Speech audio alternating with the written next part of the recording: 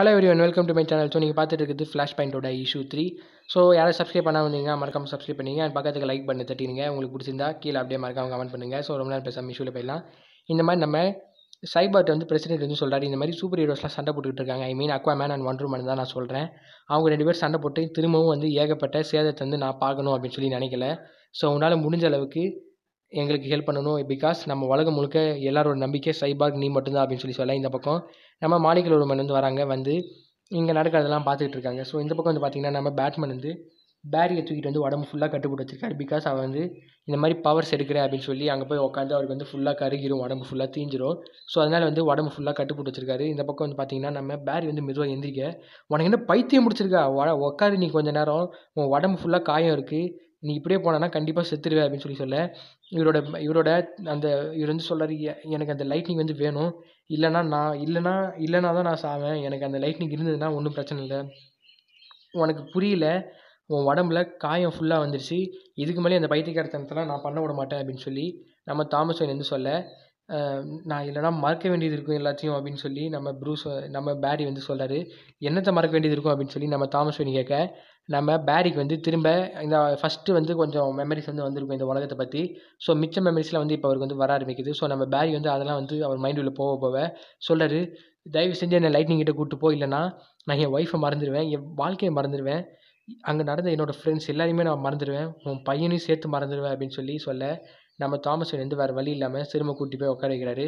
உட்கார வச்சதுக்கப்புறமா, இந்த வாட்டி எனக்கு ஒர்க் ஆகுமான்னு தெரியல, ப்ளீஸ் என்னை வேணான்னு நினைக்கிறேன் அப்படின்னு சொல்லி நம்ம பேட்மேன் சொல்ல, நம்ம ஜெயிக்கணும்னா ரிஸ்க் எடுத்து தான் ஆகணும் அப்படின்னு சொல்கிறாரு. திரும்ப இடிக்க நம்ம ஃப்ளாஷுக்கு வந்து இந்த தடவை பவர் வந்துடுது. ஸோ அவர் கண் முழுக்க வந்து அந்த ஃப்ளாஷோட சிம்பிள் வந்து வருது. நம்ம பேட்மேன் அந்த இடிச்ச அந்த எஃபெக்டில் வந்து கீழே போய் விழுறாரு. அவர் விழதுக்கு முன்னாடியே ஃப்ளாஷ் வந்து ஓடி போய் பிடிச்சி, நான் சொன்னேன்ல எனக்கு பவர் வந்துடும் அப்படின்னு ஃப்ளாஷ் வந்து சொல்கிறாரு. ஸோ அதுக்கப்புறமா வந்து பேட்மேன் பார்க்குறாரு, நீ சொன்னதெல்லாம் உண்மைதான் அப்போ அப்படின்னு சொல்லி கேட்குறாரு. ஸோ இந்த பக்கம் வந்து பார்த்திங்கன்னா இந்த மாதிரி லூயிஸ் லேன் இந்த மாதிரி சைபர்க்கு வந்து இந்த மாதிரி ரெக்கார்ட் பண்ணிகிட்டு இருக்காங்க. நீ இது கவனிக்கையா இல்லைன்னு தெரியல, பட் ஆனால் நான் இப்போ அக்வாமேனை தேடி போயிட்டுருக்கேன், அவன் ஏற்படுத்தின சேதத்தெல்லாம் பார்த்துக்கிட்டு இருக்கேன் அப்படின்னு சொல்லி லூயிஸ் லேன் வந்து சொல்கிறாங்க. ஸோ லூயிஸ் லேன் போயிட்டு இருக்கும்போது வந்து பார்த்திங்கன்னா எதுக்கு வந்து ஏகப்பட்ட பேர் வராங்க, ஒரு 3-4 பேர் வந்து வராங்க. யார் நீங்கள் அப்படின்னு சொல்லி இவங்க கேட்கறதுக்குள்ளே அவங்க சொல்கிறாங்க, நாங்கள் தான் கிரிஃப்டர், வெல்கம் டு த ரெசிஸ்டன்ஸ் அப்படின்னு சொல்லி அங்கே இருக்கவர் வந்து சொல்கிறாரு. ஸோ இந்த மாதிரி நம்ம லூயிஸ் லேன் வந்து அதை பார்க்குறாங்க. பார்த்ததுக்கப்புறமா நீங்களாம் யார், தயவு செஞ்சு என்னை விட்டுருங்க அப்படின்னு சொல்லி சொல்கிறாங்க. திரும்ப இங்கே கட் பண்ணி நம்ம ஃப்ளாஷ் வந்து காமிக்கிறாங்க. உன் கண் எல்லாமே சரியாயிடுச்சு, உன் உடம்புல காயமும் வேகமாக இருது எப்படி அப்படின்னு சொல்லி கேட்க, நான் தான் சொன்னேன்ல, நான் ஸ்பீட் ஆகிட்டேன்னா என் உடம்புல இருக்க எல்லா விஷயமே வந்து ஸ்பீடாக ஆரம்பிச்சிடும், ஸோ அதனால் எனக்கு எதுவும் பிரச்சனையும் இல்லை அப்படின்னு சொல்லி நம்ம காஸ்டியூம் முதல்ல போய் மாற்றணும் அப்படின்னு சொல்லி ஃப்ளாஷ் வந்து டக்குன்னு போய் காஸ்டியூம் மாற்றிட்டு வந்துடுறாரு. ஸோ இது எப்படி இருக்குது, செமையாக இருக்கா அப்படின்னு சொல்லி கேட்க, உங்ககிட்ட இருக்க ஒரே ஒரு கம்ப்யூட்டர் இதுதானா அப்படின்னு சொல்லி கேட்க, ஆமாம் இதான் என்கிட்ட இருக்க கம்ப்யூட்டர் அப்படின்னு சொல்லி அதை வந்து பார்த்துட்டு இருக்காரு. ஸோ உனக்கும் ரிவர்ஸ் ஃப்ளாஷுக்கும் ஒரே பவர்னா நீயும் அப்போ போய் ஃப்யூச்சர் மாற்றல, போய் மாற்ற வேண்டியதானே அப்படின்னு சொல்லி நம்ம பேட்மேன் வந்து சொல்ல, இந்த பக்கம் ஃப்ளாஷ் வந்து சொல்லார், அவனுக்கு வந்து எனக்கு இருக்கிறது வந்து பாசிட்டிவ், அவனுக்கு இருக்கிறது வந்து நெகட்டிவ். ஸோ 2 பேரும் கிட்டத்தட்ட ஒரே மாதிரி இருந்தாலும் அவனுக்கு நெகட்டிவ் ஃபோர்ஸ் இருக்கிறதுனால என்னை விட கொஞ்சம் பவர்ஸ் வந்து அவனுக்கு அதிகமாக இருக்குது. என்னென்னா இந்த மாதிரி ஃப்யூச்சர் அவனால் மாற்றுறது, பாஸ்ட்டுக்கு போகிறது, இதெல்லாம் வந்து அவனுக்கு கொஞ்சம் அவங்ககிட்ட கொஞ்சம் வந்து அதிகமாக இருக்குது அப்படின்னு சொல்ல நம்ம பேட்மேனுக்கு வந்து கொஞ்சம் புரியல அப்படின்னு சொல்ல, உன் பையனும் இதே மாதிரி தான் சவுண்டு சொல்லுவான் அப்படின்னு சொல்லி நம்ம பேரி வந்து சொல்கிறாரு. ஸோ இது எப்படி எனக்கு புரியல அப்படின்னு சொல்ல நம்ம பேரி வந்து சொல்லுவார், இப்போ இந்த பாரு இது வந்து ரொம்ப ஆபத்தான விஷயம், நான் இப்போ போய் இப்போ பாஸ்ட்டுக்கு போய் இதெல்லாம் மாற்றணும் அப்படின்னு சொல்லி நினச்சேன்னா அது கிட்டத்தட்ட எப்படின்னா நீ கல் எடுத்து கண்ணாடி ஜன்னல் மேலே எறிகிற மாதிரி தான், அது உடையலைனாலும் அதோட விரிசல் வந்து எத்தனை வருஷம் ஆனாலும் அப்படியே தான் இருக்கும். ஸோ அதே மாதிரி தான் நான் இப்போ ஏதாவது ஒரு விஷயத்தை ஏற்படுத்திட்டேன்னா அதோட தாக்கம் வந்து ரொம்ப நாளைக்கு இருக்கும் அப்படின்னு சொல்லி நம்ம பேரி வந்து சொல்கிறாரு. ஸோ இந்த பக்கம் வந்து பார்த்திங்கன்னா நம்ம சூப்பர்மேன் வந்து அடையாளம் இருக்கா அப்படின்னு சொல்லி நம்ம பேரி பார்த்துட்டு இருக்காரு. ஸோ இந்த மாதிரி ஃப்ளைட் கிராஷ் ஆகிருக்குன்னு போட்டிருக்காங்க, பட் ஆனால் அதுலேருந்து எந்த மனுஷனும் எடுக்கப்படலை அப்படின்னு சொல்லி போட்டிருக்காங்களே அப்படின்னு சொல்லி பேரி கேட்க, எனக்கு தெரிஞ்ச ஒரு ஆள் இருக்கான், பட் அவன்கிட்ட போய் கேட்டால் இதுக்கு வேணால் வாய்ப்பு இருக்குது அப்படின்னு சொல்லி சொல்கிறாங்க.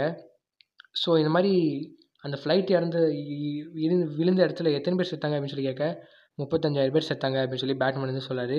ஸோ நீ அந்த ஆளை காட்ட முடியுமா, ஒருத்தனால கண்டுபிடிக்க முடியும் நீ அப்படின்னு சொல்லி கேட்க, நம்ம சைபருக்கு வந்து பேட்மேன் கூப்பிட்றாரு. சைபருக்கு சொல்கிறாரு, நீ என்னை கூப்பிட நான் நினச்சி கூட பார்க்கல, நீ என்னை மதிக்க கூட மாட்டேன், ஏன்னா நீயே வந்து பேசுகிற அப்படின்னு சொல்லி சொல்ல, ஃப்ளாஷ் பார்த்துட்டு விக்டர் அப்படின்னு சொல்லி கேட்க, நீ என்னை முன்னாடியே பார்த்துருக்கியா அப்படின்னு சொல்லி நம்மளோட விக்டர் வந்து ஃப்ளாஷ்கிட்ட கேட்க, இல்லை ஒன்றும் இல்லை அப்படின்னு சொல்லி நம்ம ஃப்ளாஷ் வந்து சொல்கிறாரு. அண்ட் நம்ம இந்த பக்கம் பேட்மேன் வந்து பார்த்திங்கன்னா இந்த மாதிரி நீ கிளாஸிஃபைடான கவர்மெண்ட் டாக்குமெண்ட்ஸ் உள்ளே போய் ஹேக் பண்ணி உள்ளே போனேன்னா நீ வந்து அக்வாமேன் அண்ட் ஒண்டர் உமனை ஏற்று போகிற அந்த சண்டையில் வந்து நான் சேர்ந்துக்கிறேன் அப்படின்னு சொல்லி பேட்மேன் சொல்ல, நம்ம சைக்ளாப்ஸுக்கு வந்து என்ன நம்மளோட சைபாருக்கு வந்து வேறு வழி இல்லை. ஸோ என்ன பண்ணுறான்னா, சரி நான் கவர்மெண்ட் வந்து ஹேக் பண்ணுறேன் அப்படின்னு சொல்லி நம்ம கவர்மெண்ட்டோட இதை வந்து ஹேக் பண்ணுறாரு. ஹேக் பண்ணதுக்கப்புறமா இந்த பக்கமாக வந்து ஃப்ளாஷும் பேட்மேனும் பேசிகிட்டு இருக்காங்க. நீ ஏன் என்னை பற்றின உண்மையை சொல்லலை அப்படின்னு சொல்லி கேட்க, எல்லாக்கிட்டையும் உண்மையை சொல்லிட்டு இருந்தால் நேரம் பத்தாது அப்படின்னு சொல்லி சொல்கிறாரு நம்ம பேட்மேன். ஸோ இவங்க வந்து அந்த கவர்மெண்ட் ஃபெசிலிட்டி உள்ள ஹேக் பண்ண ப்ளூ பிரிண்ட் படி போகிறாங்க. ஸோ உள்ளே போயிட்டு இருக்கும்போது பார்த்தீங்கன்னா, இந்த மாதிரி நம்ம சைபருக்கு வந்து உள்ளே இருக்க செக்யூரிட்டி சிஸ்டம்லேருந்து எல்லாத்தையுமே ஹேக் பண்ணி உள்ளே போகிறாரு. உள்ளே போனதுக்கப்புறமா இங்கே என்னமோ பண்ணி வச்சுருக்காங்க, ஆனால் என்ன பண்ணியிருக்காங்கன்னு எனக்கு புரியல அப்படின்னு சொல்லி திரும்பி பார்க்க, அந்த இடத்துல சூப்பர்மேனோட அந்த ஒரு கேஜ் வந்து அங்கே இருக்குது. அதாவது சூப்பர்மேனோட சேம்பர் வந்து அங்கே இருக்குது. உள்ளே போய் பார்த்தா சூப்பர்மேன் ரொம்பவே கொடூரமாக இருக்கார். அதாவது ஒரு சின்ன பையன் மாதிரி இருக்கார். என்ன பண்ணி வச்சுருக்காங்க இவனை அப்படின்னு சொல்லி நம்ம பேரி பார்க்க, பேட்மேன் சொல்கிறாரு, இவன் தான் நீ சொன்ன பலசாலியான ஆளா, பார்க்கறதுக்கு ஏதோ 6 வயசு குழந்த மாதிரி இருக்கான் அப்படின்னு சொல்ல, எனக்கு தெரிஞ்சு இவனை சூரியன் வெளிச்சத்திலே காட்டாமல் வச்சுருக்காங்க. இவனை சூரிய வெளிச்சம் பட்டால் தான் இவனுக்கு வந்து பவரே ஏறும். இவனை இப்படியே வச்சுருந்தாங்கன்னா கண்டிப்பாக இவன் செத்துருவான். இவனோட பவர்ஸ் எல்லாமே வந்து ரொம்ப குறைஞ்சிருக்கு அப்படின்னு சொல்லி நம்ம பேரி வந்து சொல்கிறாரு.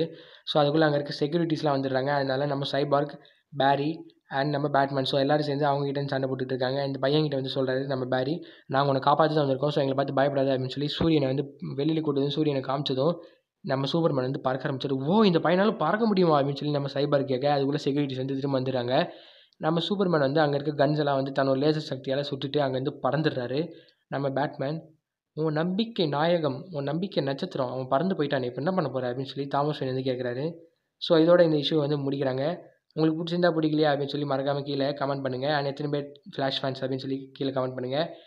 அண்ட் டிசி ஃபேன்ஸ் உங்களோட ஃபேன்ஸ் எல்லாருக்கும் உங்களோட ஃப்ரெண்ட்ஸ் எல்லாருக்கும் நீங்கள் ஷேர் பண்ணுங்கள். மறக்காமல் லைக் பண்ணி தட்டிடுங்க, சப்ஸ்கிரைப் பண்ணிடுங்க.